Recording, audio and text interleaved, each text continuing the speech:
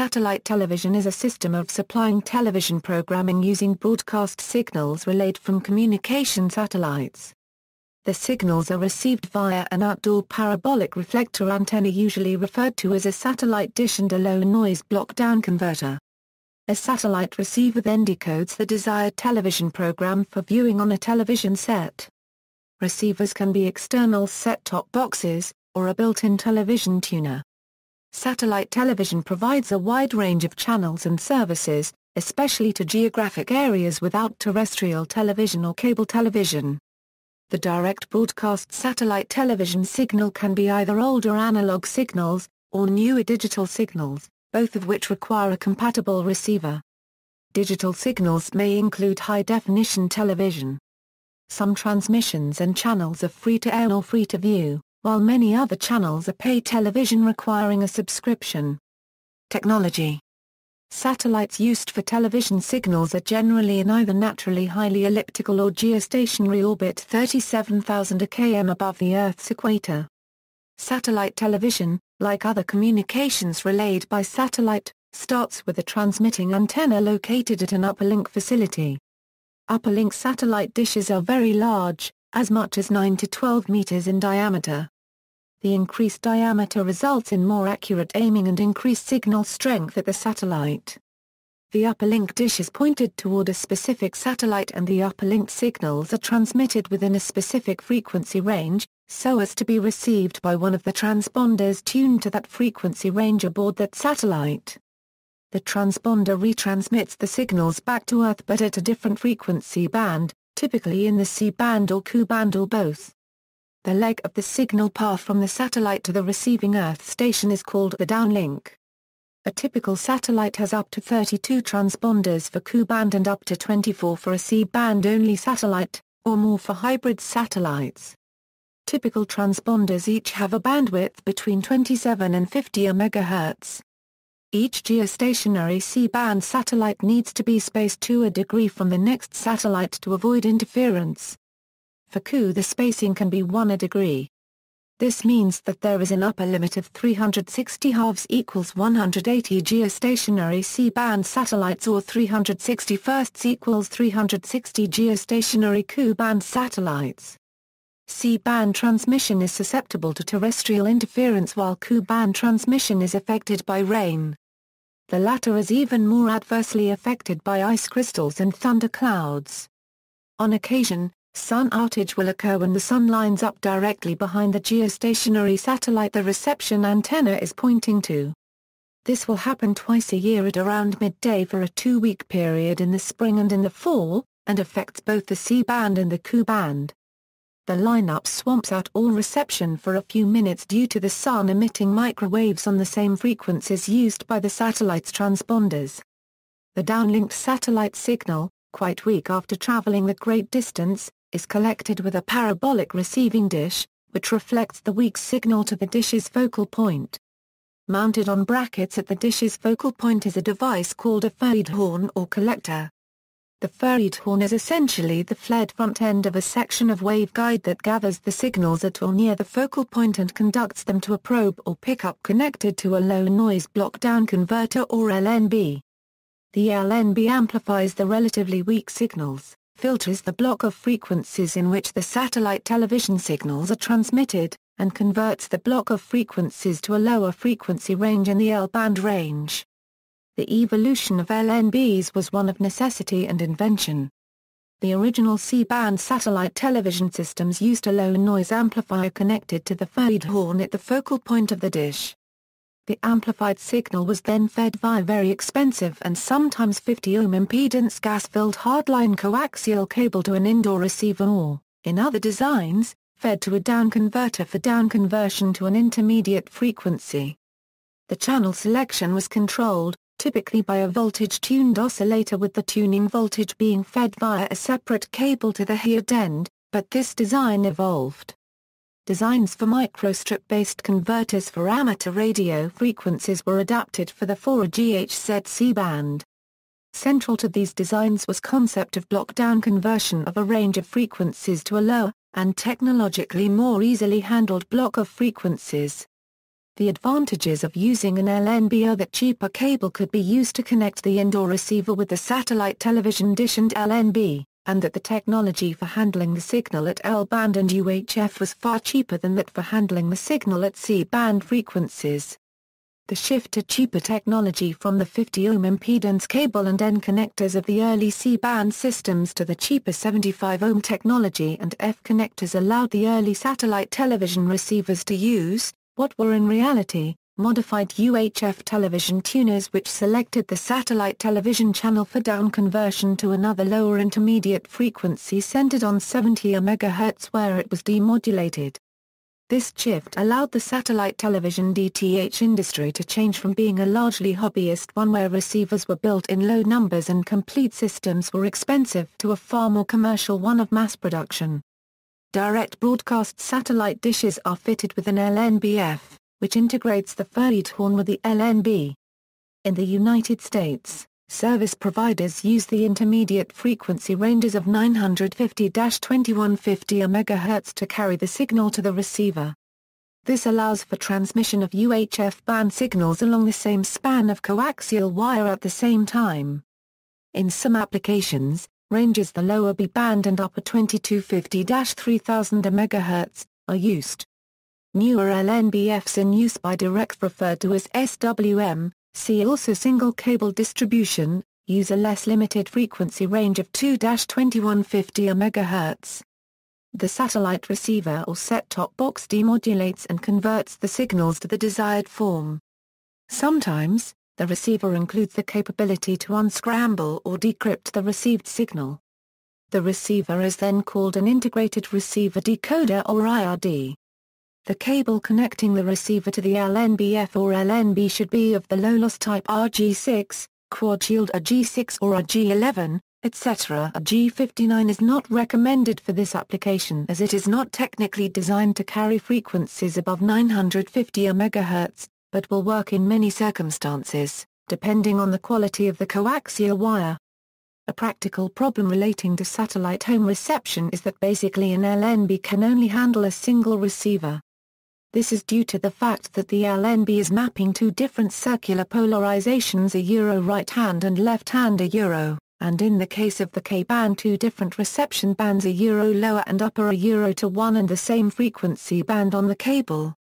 Depending on which frequency a transponder is transmitting at and on what polarization it is using, the satellite receiver has to switch the LNB into one of four different modes in order to receive a specific desired program on a specific transponder.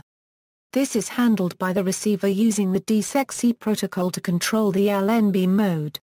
If several satellite receivers are to be attached to a single dish, a so-called multi-switch will have to be used in conjunction with a special type of LNB.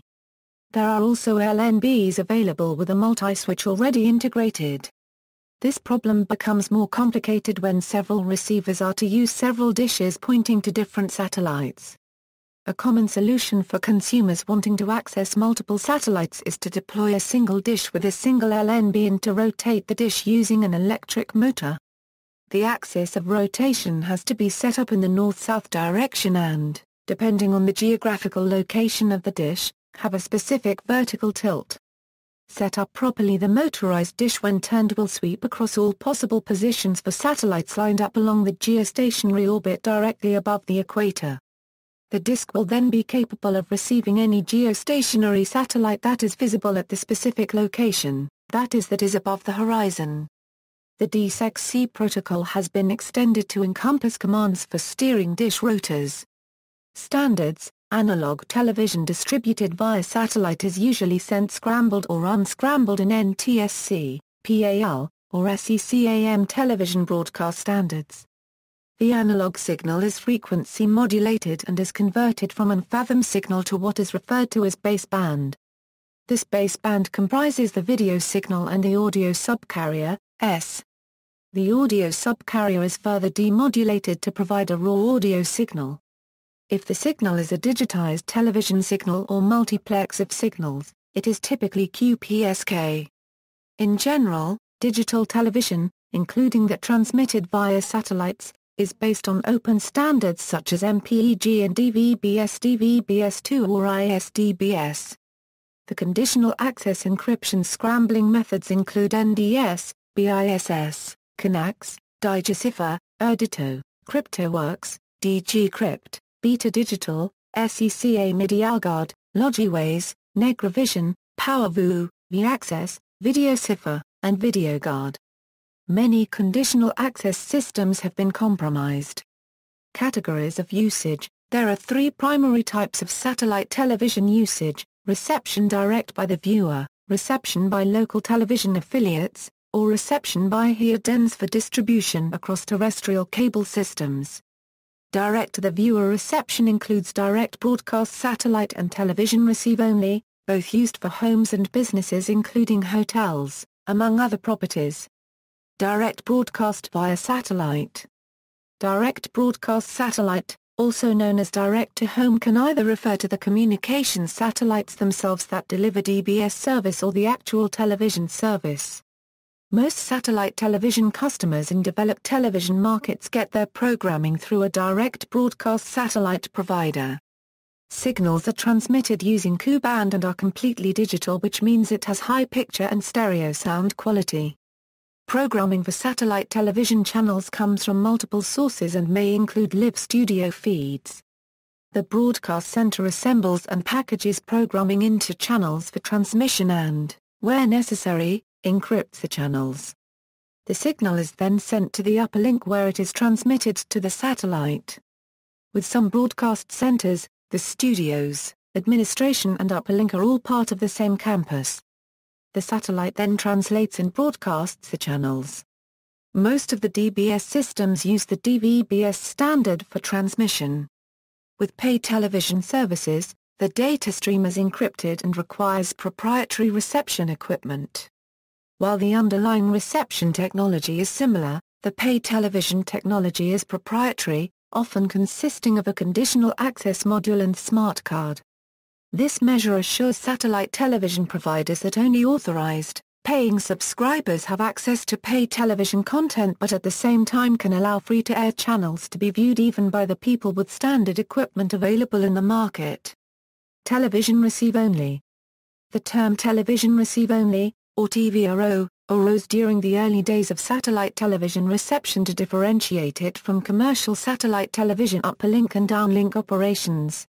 This was the primary method of satellite television transmissions before the satellite television industry shifted, with the launch of higher-power DBS satellites in the early 1990s, which transmitted their signals on the Ku-band frequencies. Satellite television channels at that time were intended to be used by cable television networks rather than received by home viewers. Early satellite television receiver systems were largely constructed by hobbyists and engineers. These early TVRO systems operated mainly on the C-band frequencies, and the dishes required were large, typically over 3 meters in diameter.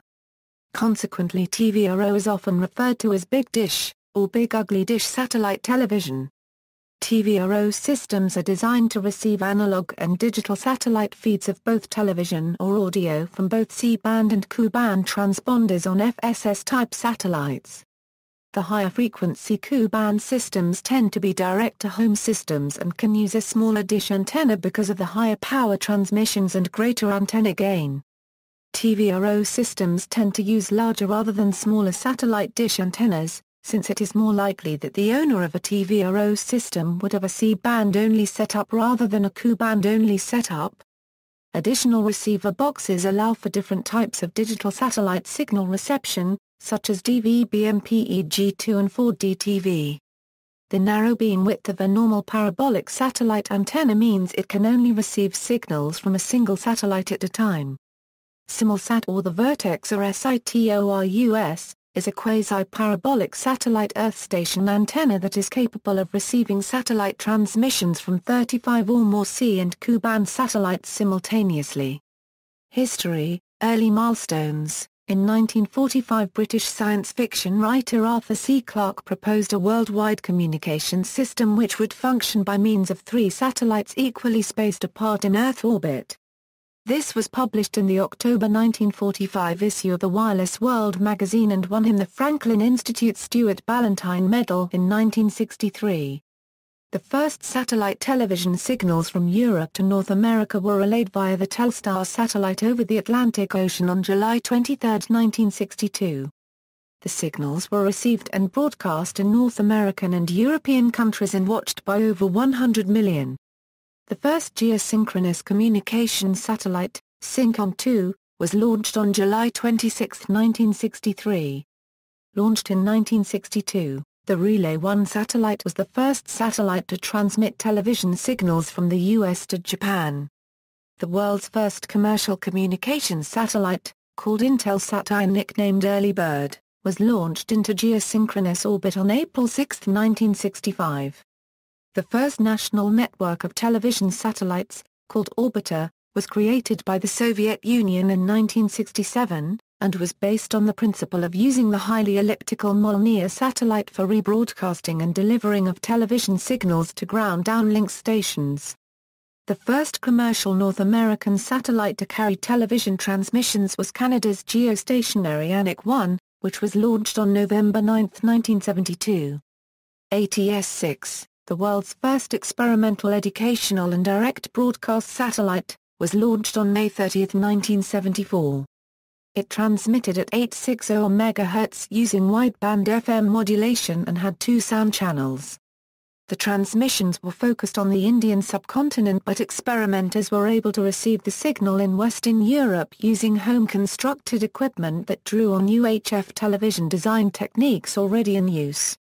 The first in a series of Soviet geostationary satellites to carry direct-to-home television, Egran-1, was launched on October 26, 1976. It used a 714 MHz UHF downlink frequency so that the transmissions could be received with existing UHF television technology rather than microwave technology. Beginning of the satellite TV industry, 1976 to 1980, the satellite TV industry, in the U.S., developed from the cable television industry as communication satellites were being used to distribute television programming to remote cable television headends. Home Box Office, Turner Broadcasting System, and Christian Broadcasting Network were among the first to use satellite television to deliver programming. Taylor Howard of San Andreas, California became the first person to receive Ka-band satellite signals with his home-built system in 1976. In the U.S., PBS, a non-profit public broadcasting service, began to distribute its television programming by satellite in 1978. In 1979, Soviet engineers developed the MOSKVA system of broadcasting and delivering of TV signals via satellites. They launched the Gorizont communication satellites later that same year. These satellites used geostationary orbits. They were equipped with powerful onboard transponders, so the size of receiving parabolic antennas of downlink stations was reduced to 4 and 2.5 meters. On October 18, 1979, the Federal Communications Commission began allowing people to have home satellite Earth stations without a federal government license. The front cover of the 1979 Neiman Marcus Christmas catalog featured the first home satellite TV stations on sale for $36,500. The dishes were nearly 20 feet in diameter, and were remote-controlled. The price went down by half soon after that, but there were only 8 more channels. The Society for Private and Commercial Earth Stations, an organization which represented consumers and satellite TV system owners, was established in 1980. Early satellite television systems were not very popular due to their expense and large dish size. The satellite television dishes of the systems in the late 1970s and early 1980s were 10 to 16 feet in diameter, made of fiberglass or solid aluminum or steel, and in the United States cost more than $5,000, sometimes as much as $10,000. Programming sent from ground stations was relayed from 18 satellites in geostationary orbit located 22,300 miles above the Earth. TVRO C-band satellite era, 1980-86. By 1980, satellite television was well established in the USA. On April 26, 1982, the first satellite channel in the UK, Satellite Television Limited, was launched. Its signals were transmitted from the ESA's orbital test satellites. Between 1981 to 1985, TVRO systems sales rates increased as prices fell.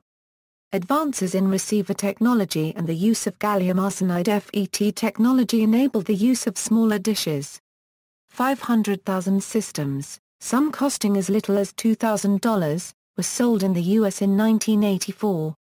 Dishes pointing to one satellite were even cheaper. People in areas without local broadcast stations or cable television service could obtain good quality reception with no monthly fees. The large dishes were more popular in rural areas, and residents typically placed them prominently in front yards. Increasing popularity prompted jokes of the satellite dish being the state flower of predominantly rural U.S. states, including West Virginia and Vermont. The large dishes were a subject of much consternation, as many people considered them eyesores, and in the U.S. most condominiums, neighborhoods, and other homeowner associations tightly restricted their use, except in areas where such restrictions were illegal. These restrictions were altered in 1986 when the Federal Communications Commission ruled all of them illegal. A municipality could require a property owner to relocate the dish if it violated other zoning restrictions, such as a setback requirement, but could not outlaw their use. The necessity of these restrictions would slowly decline as the dishes got smaller. Originally, all channels were broadcast in the clear because the equipment necessary to receive the programming was too expensive for consumers. With the growing number of TVRO systems, the program providers and broadcasters had to scramble their signal and develop subscription systems. In October 1984, the U.S. Congress passed the Cable Communications Policy Act of 1984, which gave those using TVRO systems the right to receive signals for free unless they were scrambled, and required those who did scramble to make their signals available for a reasonable fee. Since cable channels could prevent reception by big dishes, other companies had an incentive to offer competition. In January 1986, HBO began using the now obsolete Video Cipher 2 system to encrypt their channels. Other channels uses less secure television encryption systems. The scrambling of HBO was met with much protest from owners of big dish systems, most of which had no other option at the time for receiving such channels, claiming that clear signals from cable channels would be difficult to receive. Eventually HBO allowed dish owners to subscribe directly to their service for $12.95 per month, a price equal to or higher than what cable subscribers were paying, and required a descrambler to be purchased for $395. This led to the attack on HBO's transponder Galaxy 1 by John McDougall in April 1986. One by one, all commercial channels followed HBO's lead and began scrambling their channels. The Satellite Broadcasting and Communications Association (SBCA) was founded on December 2, 1986 as the result of a merger between Space and the Direct Broadcast Satellite Association. Video Cipher 2 used analog scrambling on its video signal and data encryption standard-based encryption on its audio signal. Video Cipher 2 was defeated, and there was a black market for descrambler devices which were initially sold as test devices. Late 1980s and 1990s to present. By 1987, 9 channels were scrambled, but 99 others were available free-to-air. While HBO initially charged a monthly fee of $19.95, soon it became possible to unscramble all channels for $200 a year. Dish sales went down from 600,000 in 1985 to 350,000 in 1986, but pay television services was seeing dishes as something positive since some people would never have cable service, and the industry was starting to recover as a result. Scrambling also led to the development of pay-per-view events. On November 1, 1988, NBC began scrambling its C-band signal but left its Q-band signal unencrypted in order for affiliates to not lose viewers who could not see their advertising. Most of the 2 million satellite dish users in the United States still used C-band. ABC and CBS were considering scrambling, though CBS was reluctant due to the number of people unable to receive local network affiliates. The piracy on satellite television networks in the U.S. led to the introduction of the Cable Television Consumer Protection and Competition Act of 1992. This legislation enabled anyone caught engaging in signal theft to be fined up to $50,000 and to be sentenced to a maximum of 2 years in prison. A repeat offender can be fined up to $100,000 and be imprisoned for up to 5 years. Satellite television had also developed in Europe, but it initially used low-power communications satellites and it required dish sizes of over 1.7 meters. On December 11, 1988, Luxembourg launched Astra 1A, the first satellite to provide medium-power satellite coverage to Western Europe. This was one of the first medium-powered satellites, transmitting signals in Ku-band and allowing reception with small dishes. The launch of Astra beat the winner of the UK's state direct broadcast satellite licence holder, British Satellite Broadcasting, to the market. In the US in the early 1990s, 4 large cable companies launched Primestar, a direct broadcasting company using medium-power satellite. The relatively strong transitions allowed the use of smaller dishes. Its popularity declined with the 1994 launch of the Hughes Direct and Dish Network satellite television systems. Satellite Television for the Asian Region, an organization based in Hong Kong which now provides satellite TV coverage to Asia and Australia, introduced satellite TV to the Asian region. It began broadcasting signals using the AsiaSat-1 satellite on January 1, 1991. On March 4, 1996, EchoStar introduced Digital Sky Highway using the EchoStar 1 satellite. EchoStar launched a second satellite in September 1996 to increase the number of channels available on Dish Network to 170. These systems provided better pictures and stereo sound on 150 to 200 video and audio channels, and allowed small dishes to be used. This greatly reduced the popularity of TVRO systems. In the mid-1990s, channels began moving their broadcasts to digital television transmission using the G-Cipher conditional access system. In addition to encryption, the widespread availability, in the U.S., of DBS services such as Primestar and DirecTV had been reducing the popularity of TVRO systems since the early 1990s. Signals from DBS satellites are higher in both frequency and power and therefore require much smaller dishes than C-band, and the digital modulation methods now used require less signal strength at the receiver than analog modulation methods. Each satellite also can carry up to 32 transponders in the Ku-band, but only 24 in the C-band, and several digital sub-channels can be multiplexed or carried separately on a single transponder. Advances in noise reduction due to improved microwave technology and semiconductor materials have also had an effect. However, one consequence of the higher frequencies used for DBS services is rain fade, where viewers lose signal during a heavy downpour. C-band satellite television signals are less prone to rain fade. See also, Dish Home, commercialization of space, free-to-air, FTA receiver, microwave antenna, MOL near orbit, satellite dish, satellite subcarrier audio, satellite television by region, smart TV, provides television via internet connection, SMA TV, references.